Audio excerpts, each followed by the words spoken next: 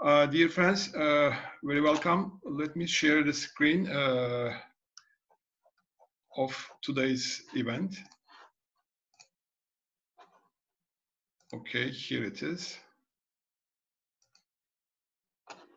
Okay, so during this event, we will have a launch of a new map, digital map. It's the global map of UBI networks.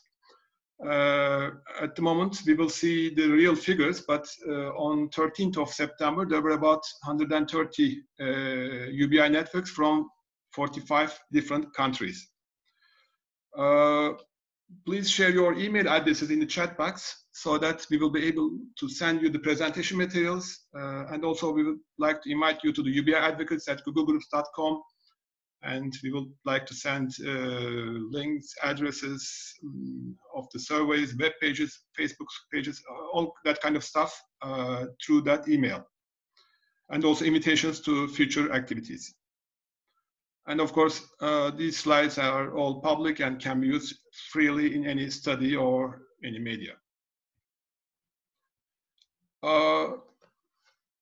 What should I say regarding this project is that this project has been developed and executed by working group number 51 under the umbrella of the worldwide meetings of UBI advocates and UBI networks.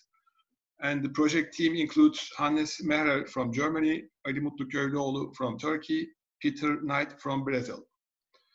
And also we would like to thank Luc Gosselin from Canada and Robin Kittelers from Netherlands and others who contributed to this process. When we talk about worldwide meetings or worldwide meetings of UBI advocates and UBI networks, maybe we better mention a few things about it. These meetings are to share why we are having these meetings. Our target is to share experiences and information between UBI advocates and UBI networks. And also, we would like to introduce an additional tool, or we would like to introduce some derivative additional tools for communication, interaction, and collaboration between UBI advocates. We have regular meetings and we have working groups. The regular meetings are having their meetings at the second and fourth Tuesdays starting from June, and they are all at GMT 14:30. Maybe I should say a few words about the working groups too. There's an email group. We are handling the worldwide meetings. There's a record book of UBI advocates. Also, now you will see the details in future minutes. We have the global map of UBI networks. Basic Income Worldwide Survey Group is doing interesting survey studies. Basic Income March and UBI Talk on Our Walk are two interesting outdoor activities we are after. We have social media activities, and also we are sharing tools, materials, and best practices between our friends.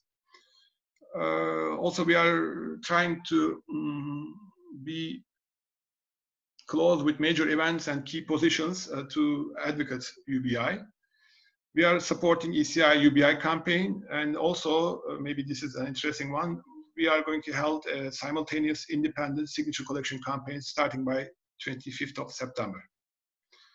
So when we come to the global map of UBI networks, in my mind, it is another infrastructural tool for UBI advocacy, for sharing experiences and for sharing information between UBI networks and between UBI advocates, and also for communication, interaction, and collaboration between them.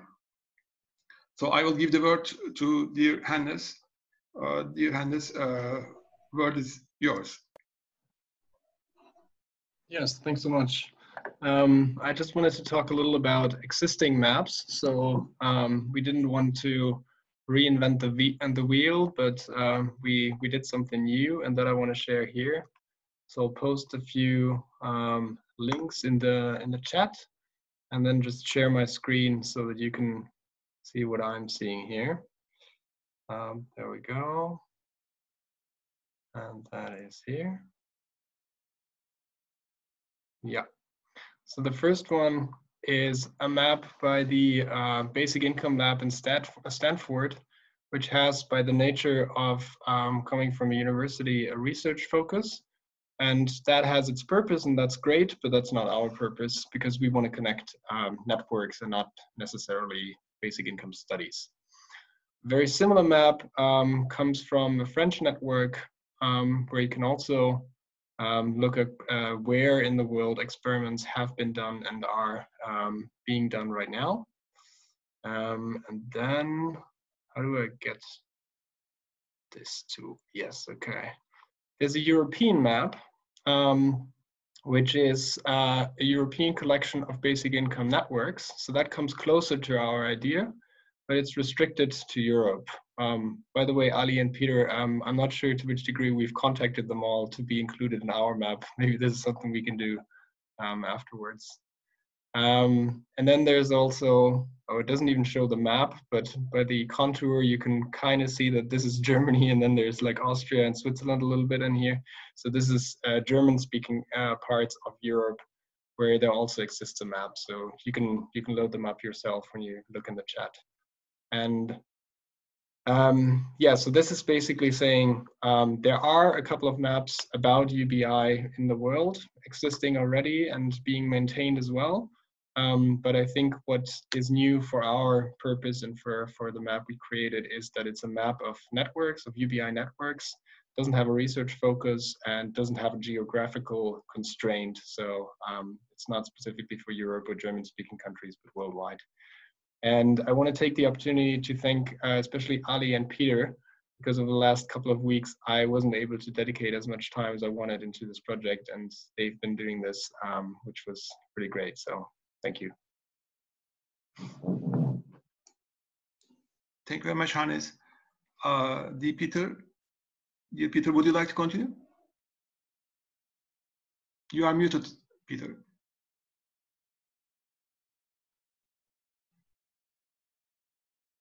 Peter, you're muted. Unmute. I was mute. Okay. Now it's okay. I'm going to share my screen to show you how the map can be used and how it is being used now already on the website of the Sufficiency for Sustainability Network. The codes for embedding this map on a website will be available on the UBI advocates, and also here I will put it as well. To see how it works, you see first we have two different versions. One is called clustered because it doesn't clutter the map as much, but when you move in on an individual network and click on it, then you see its name immediately, and if you click on the marker, you get details about the network. Can you see this okay? So it's possible to actually say, I want to look for networks in India. So I click on India, and it immediately will show me map networks that we have in India, and their names are visible in this version of the map immediately. Now to show you how it works and these are all based on Google Earth, but they're made in something called Easy Map Maker. Now the uncluttered map is more impressive in the number of markers that you see immediately.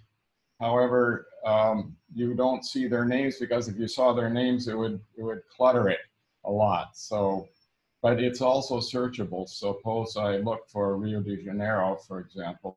Well, let's say I'll go to Chennai in India. Let's see about Beijing. Yeah, let's go to Beijing. This is great because I think we have a Chinese rep. So if I go to his marker in Beijing, I don't see what it is until I click on it. Then there. Then we have information about it, what the purpose is, of course, where it's located, the URL, and the email. That same information is available in the clustered map, but the difference between the clustered and unclustered is simply that you don't see the information immediately when you look at the global map.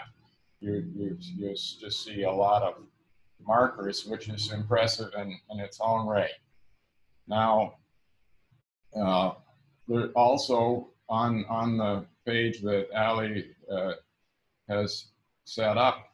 There's and also here you can click on, if you haven't registered your network or research institution or whatever, you can click on this and you'll be taken to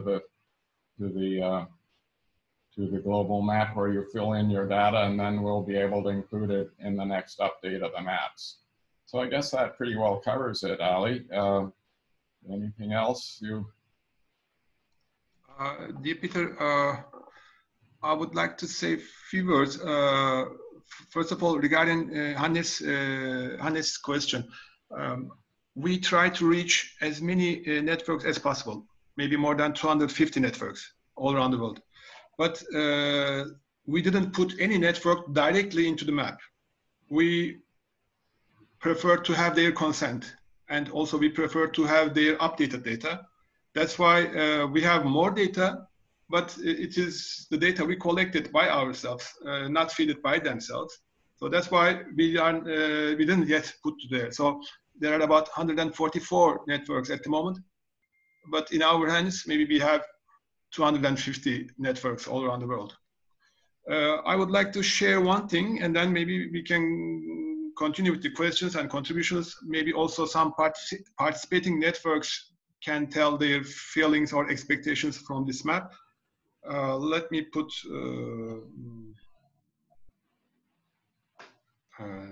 this was.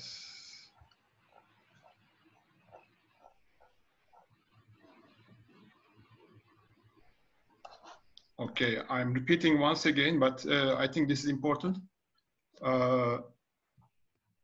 Of course, you can say the chat box for the links that provided by dear Hannes, but if you put your email address in the chat box, then you will receive all the presentation materials and all the links, all the addresses, and also future invitations. That's why if you didn't yet, please put your email address in the chat box. Thank you.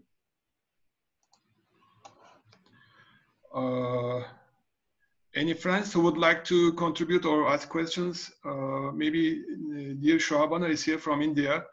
I see Gerdur is here from Iceland, Yano from Indonesia, Eva Maria from Hungary, Fu Cheng from China, and many friends from Turkey, and also Eduardo. Dear Eduardo is here also.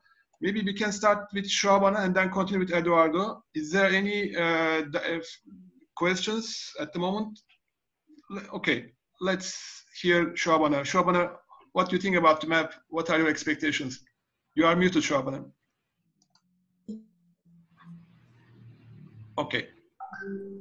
I appreciate the initiatives of Peter Knight, who has taken very special efforts to collect the NGOs who are working all over the world, and many of our Indian NGOs have changed their idea to focus upon UBI.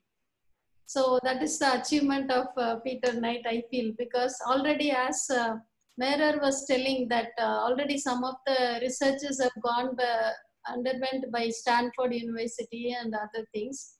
That's good. We will try to merge them also along with us.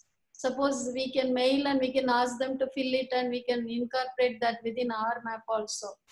And we are just trying to gather a lot of NGOs in India, because India is facing a lot of challenges of poverty and unemployment.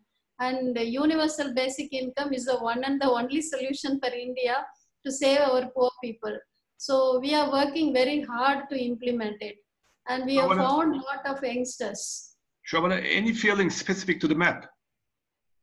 Yeah, the map should be, as Merer was saying, that we can incorporate the left out UBI advocates also in our map. And we will, other NGOs we are trying to include. Maybe before the 25th, we will load from India many UBI advocates.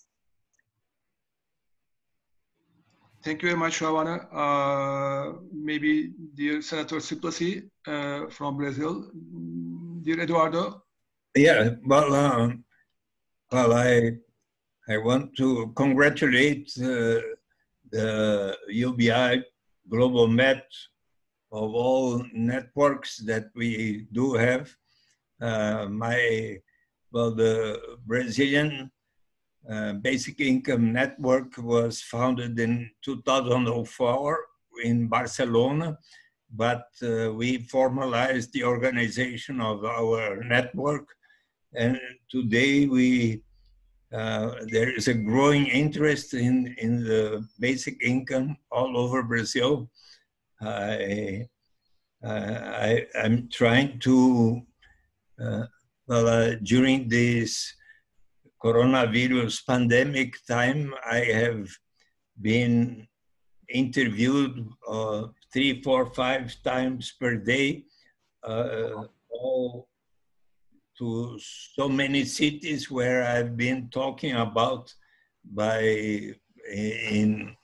on live interviews. I have made more than 265 interviews from 1 to 2 hours each. And so I am very optimistic with our struggle, and I hope to see the basic income instituted in Brazil during my life. I am 79 years old. I am in good health, and so I would like to help you in implementing the basic income during our lives in Brazil and in so many other countries. And this will be very important for humanity. Congratulations to you all. Let me just tell you that this morning in Brazil, President Jair Bolsonaro announced that he will quit the idea of a Brazil revenue. So he will continue with Bolsa Família, and I hope that he won't change what it is already approved by all parties in the Brazilian National Congress for the basic income to be instituted step by step, starting with those most in need first, such as the Bolsa Família does it, such as the Emergencial Auxílio does it today during this pandemic, and until we soon may have the universal, unconditional citizens' basic income in Brazil. Congratulations. Thank you very much. Thank you. I want to say to Eduardo and to everybody that the very first person that I ever heard of basic income from was Eduardo Suplicy in Washington in about 1994 or 5. Okay. Thank you, Peter. Eduardo is the senior UBI advocate I know the most. Maybe Gerda would like to say a few words about the map and how it can be used in future projects. We have only 4 minutes, so we can ask Gerda first and maybe one more of our friends. Gerda? Unmute. No, I'm unmuted. No, I'm just very impressed with it. I think also that it's very important for everybody to see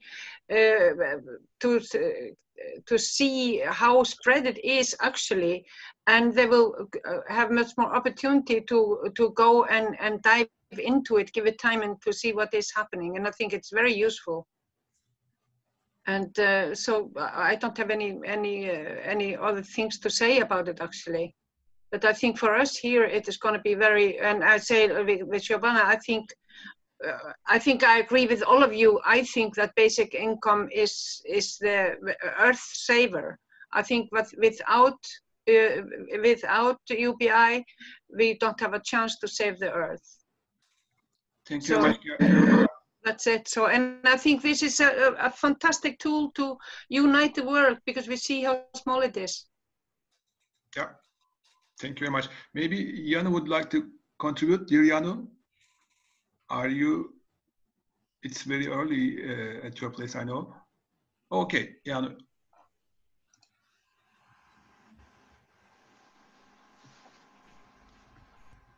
Please unmute yourself, Yano.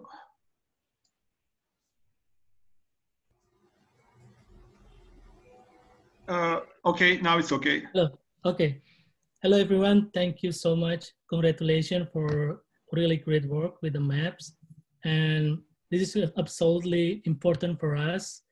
Like in the future, maybe in Indonesia as well, we will have another network in different province and different areas. So we can adding those, our network in this map together. So I think it's also like ongoing maps, and I hope that we can adding some information in the future, like every month we updating the map, since we are still working to generate more networks within our country. So yeah, congratulations and thank you so much for making this happen. Thank you. Thank you very much, Jano. We have 2 more minutes. Eva Maria, as a participating party from Hungary, would you like to say a few words?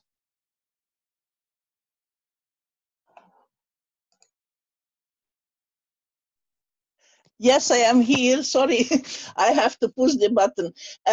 This is a fantastic work what you did. I am astonished, and I tried to share with some others here in Hungary, and I don't know if they signed up or not, but I will check it. And I hope that we can make it always up to date, because it's very important. This is a lively map will be, you know, this is very, very important. And I can't say anything more because it's fantastic. Thank you very much, Eva Maria. Dear friends, our time is about to over. Maybe Hannes and Peter would like to say any last words? No, Peter, no, Hannes. I can say one thing. You see, regarding this mapping of the networks project, we had received a presentation by Hannes in one of our worldwide meetings. And then we said, we have such an idea, why not to merge them? And then with his existing work and with this networks map idea, we come to this point. But what's in my mind is that at the moment in Turkey, we are also preparing a local map. Local map, what I mean, it will be in Turkish and it will be for local NGOs, non-governmental organizations, societies, foundations, etc.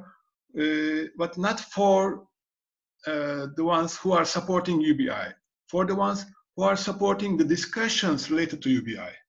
So if we only consider the 4 UBI networks, it's a big problem because it's a new concept in Turkey. But our idea is to promote the concept, and we would like to collect the networks who are for the discussion of UBI, maybe not UBI, maybe against UBI. It's not a problem, but we want the discussion to start. So we are finished with our first event, which was about the global map of universal basic income networks. And I hope this infrastructure will be used by other networks, and there will be some international projects, some collaboration activities, some know-how transfers. It will be great, I hope. Let's give a 2 minutes break for the second event, which is about a survey. It is an interesting survey, especially politicians, I think, should follow it. Dear Senator Eduardo, I hope you will stay with us in the second event too.